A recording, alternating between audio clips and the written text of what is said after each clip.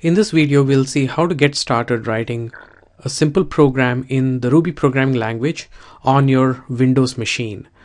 To get started, I'm going to assume that you have installed Ruby using Rails installer. Now, Rails installer installs not just Ruby, but also Ruby on Rails, which is a framework to create web applications. But I found it to be a simple way to get started with Ruby as well. So if you would just download the kit and also watch the instructions on how to get started, how to install this software, then we can get started. So I'm going to open the Windows Explorer and navigate to the C drive, and within the C drive you should have a folder called sites, which is installed by Rails installer.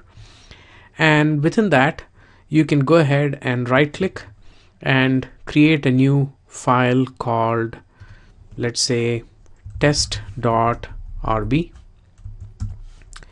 Now, test.rb is a text file. That means it contains just plain text, whatever text you type in, and that text will be the program, the Ruby program that you will write. And it has an extension .rb, which signifies that this is a Ruby program as opposed to another kind of file. So just make sure you have that extension and click OK. And sometimes the Windows Explorer will prompt you for this warning, and that says that if you change the file name extension, the file might become unusable. Are you sure you want to change it? You can say yes. And now you should have a file called test.rb. The next thing you need to do is go on to your all programs, and within that scroll down to Rails installer. Within that you'll have a icon that says command prompt with Ruby and Rails. So just click that and you should have a command prompt that looks kind of like this. And this command prompt, as you can see, is placed currently in the sites folder. So if you were to do dir is a command that lets you see all the files and folders within this particular folder. You can see that you have this test.rb file that we just created. Sometimes the file that you create would be called test.rb.txt. Okay, and the reason for that is because you have selected a text file. So when you right click and say create a new file and say you want to create a text document, then Microsoft Windows by default puts the .txt extension at the end of it, and so you might see that it is test.rb.txt instead of just plain test.rb. If you see that, do not worry, just type in MOVE for move test.rb.txt space test.rb. Now what you're doing is you're telling Windows to move the file called test.rb.txt to the file called test.rb, and that is how you would rename a file by using this move command here. And when you rename it, you're removing the .txt extension and you're just letting it have the .rb extension. And now you can press enter, and now you can see that your folder has a file called test.rb. The next step is to go back to your Windows Explorer and open this file in your favorite text editor. I prefer Notepad to keep things really simple.